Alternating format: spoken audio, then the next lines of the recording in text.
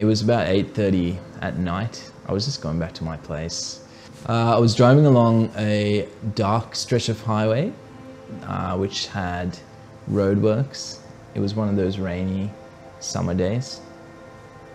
But the rain had stopped, and then I came up to a little black slick on the road. As soon as I hit that, my car lost control. It went up an embankment, came back down, and the nose of the car hit the road, and it started flying through the air. I didn't really think much initially, and I tried to get out of the car, and I realized that I couldn't move, and I couldn't use my fingers anymore.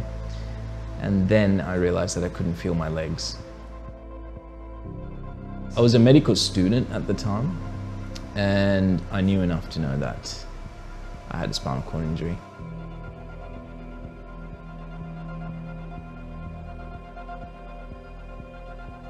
So I was thinking about my life, and that magnitude of change within seconds, it's a pretty hard thing to come by.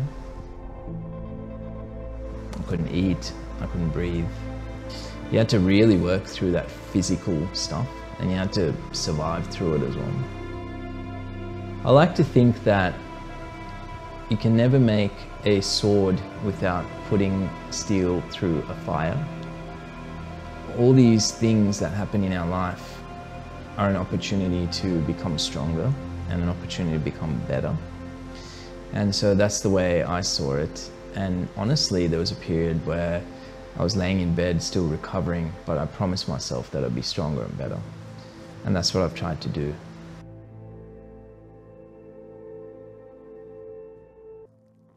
A cure would mean that, you know, the last thing I did standing up was to hug my mum.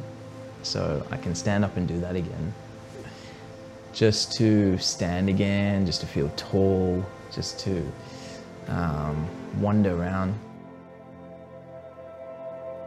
I think the greatest thing about this journey is that Perry and I, we share this dream, but we are people that have such a personal connection to the result, and we push and we push and we push.